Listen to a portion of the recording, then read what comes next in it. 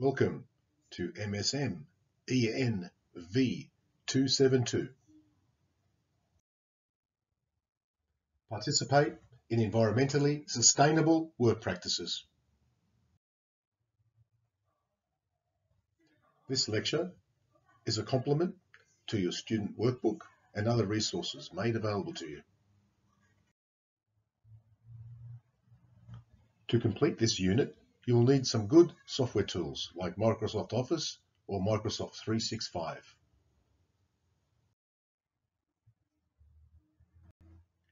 If you don't have or can't afford Microsoft Office, LibreOffice is a good free option for your desktop publishing tasks. It's available for Windows, Apple, and Linux. It offers the added advantage of enabling you to edit and create PDF files inside the suite. If you want to download LibreOffice, pause the video now. The download address is displayed on the slide.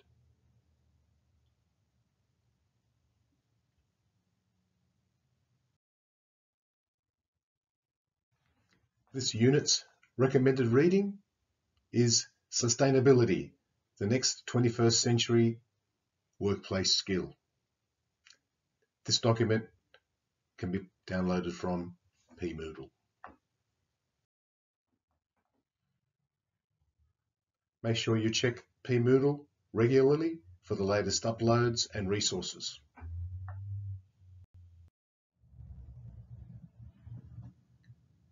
pMoodle is available on your favorite mobile device. All the PERTEC documents referenced in this unit were downloaded from pConnect. They're also available from pMoodle. Make sure you take a moment to read through the PERTEC environmental policy.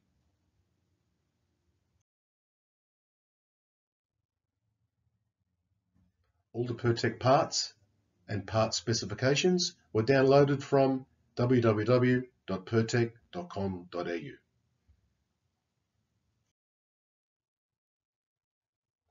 Think, plan, do, review. Think, what can I do today to make sure I contribute to a sustainable work environment?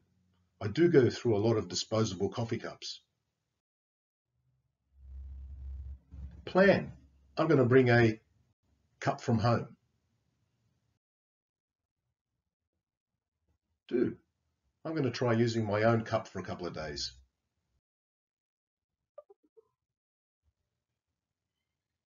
Review, is there less waste? Did I save money? Is it a false economy? Am I wasting water now that I'm washing the cup every day? Which is worse? Throwing a cup away every day or wasting water washing my cup? Might have to investigate that one a little bit further. Today we're going to have a look at our responsibilities and opportunities in maintaining an environmentally sustainable workplace.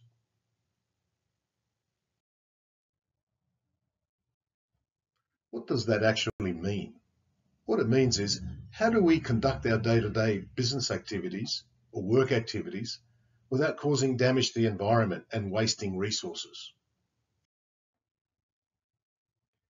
We know we're on the right track if we minimize damage to the environment, reduce resource wastage, maintaining a vibrant economy or workplace, and promoting an equitable society.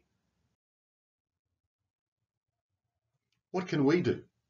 How can we participate in this activity?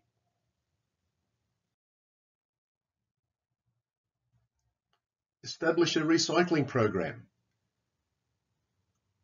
Implementing a recycling program from the lunchroom to the shop floor. Let's separate all the cardboard, plastic bottles, rubber hoses, metal fittings, scrap metal. These can all be separated and sent off for recycling. Sometimes we can actually even sell the recycled material like aluminium cans, steel, and so forth. Make sure everybody is engaged and educated in the responsibilities of waste disposal. What happens to the garbage once we put it in the bin?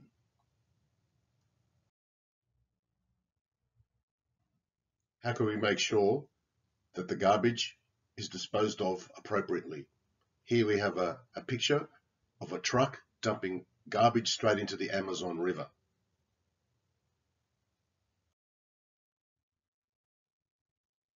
That millions of tons of garbage being illegally dumped, or legally dumped in some cases, has to go somewhere.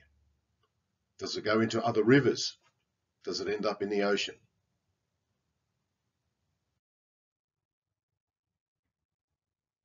There are actually islands of plastic bottles and discarded fishing nets and plastic items floating in the ocean, which can be seen from out of space. They're so big.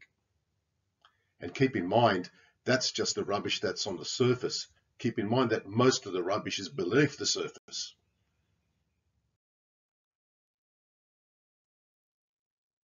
Make recycling easy. Set up some clear signage for the segregation of different types of materials at the waste station. Add some pictures. Glue a sample above each bin to describe what has to go in the bin. Make recycling easy. Consider engineering solutions to garbage and recycling. A very successful program is the cashback on plastic bottles. It's turned an environmental problem into an opportunity for people to make money and recycle the plastic. We've all heard of the mountains of tires, of used tires piling up around the world.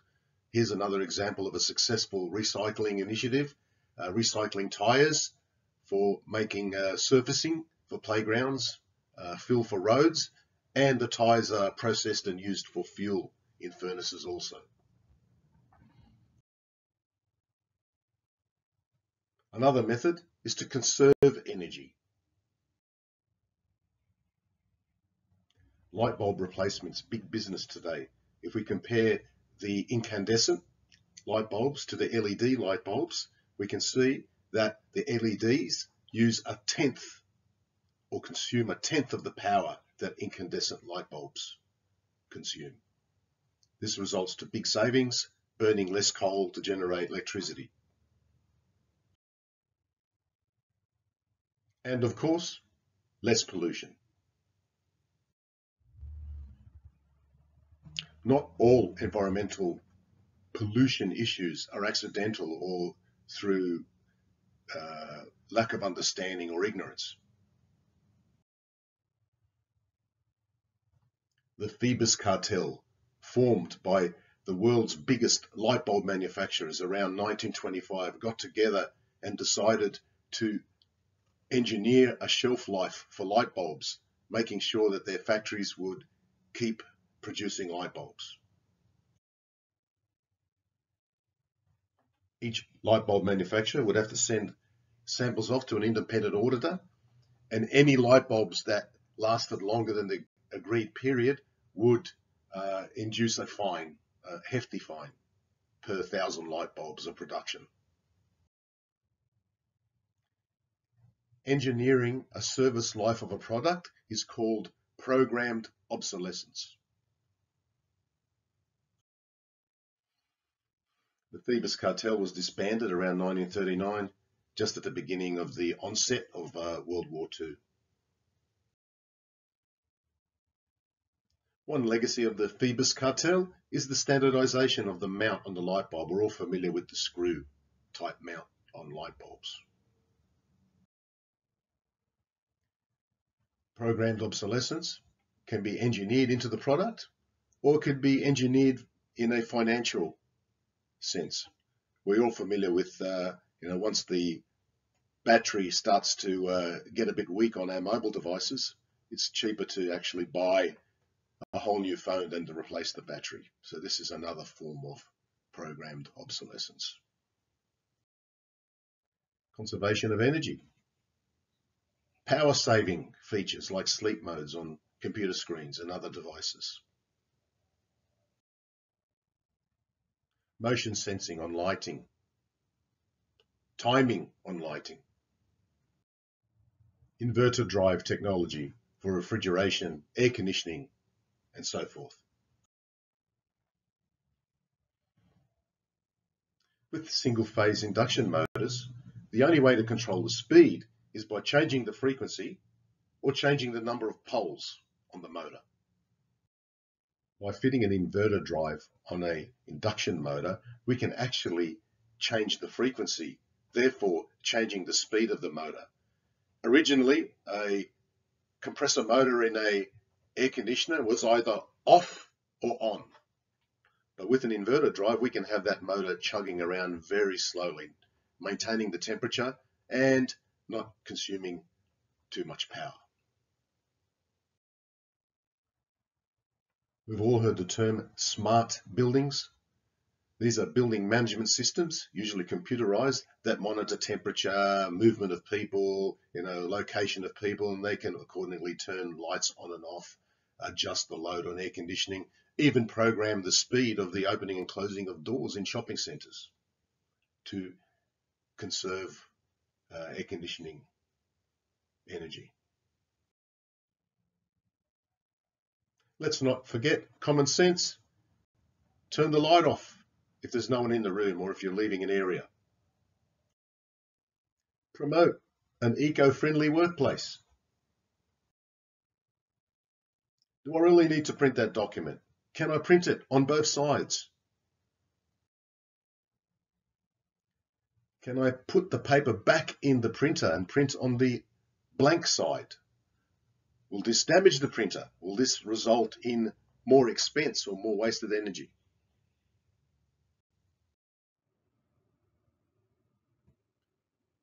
Cloud and tablet or mobile devices are quickly replacing paper-based tasks out in the workplace. Green, your supply chain. Are your suppliers on the same page as you are in relation to sustainability and the environment? Is a green supplier part of your quality management system? If green purchasing is embedded in your purchasing policy, it won't be affected by staff changes. Here we have an example of Pertec's purchasing policy, appointing a new green supplier as per its green supply chain criteria. There are a lot of advantages for greening your supply chain. First one, brand association, presence in the marketplace. There's a positive effect on the environment.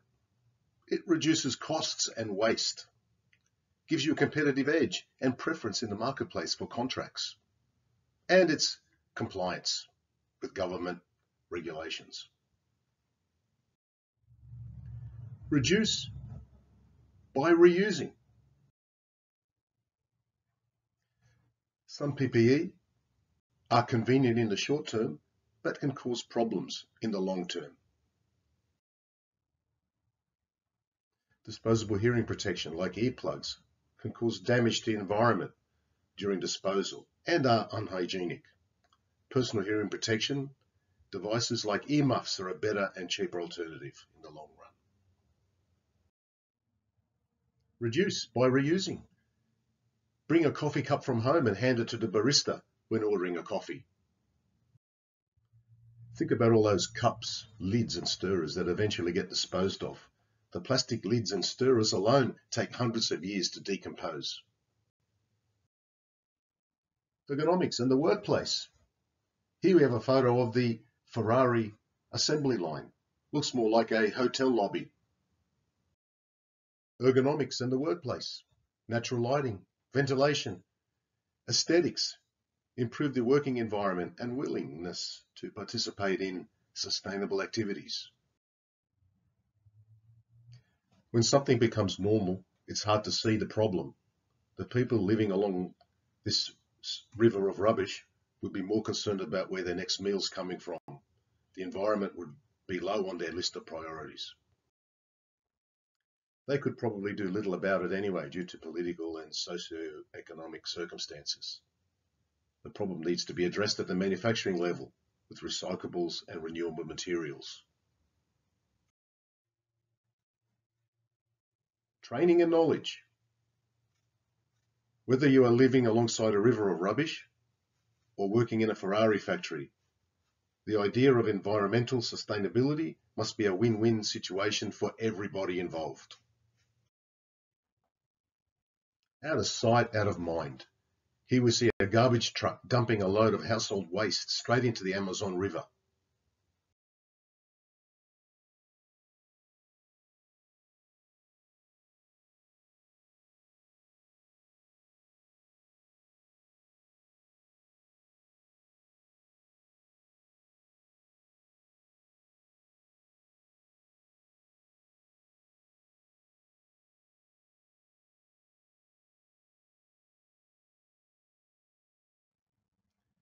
This is happening all over the world on a daily basis, even in Australia, albeit illegal.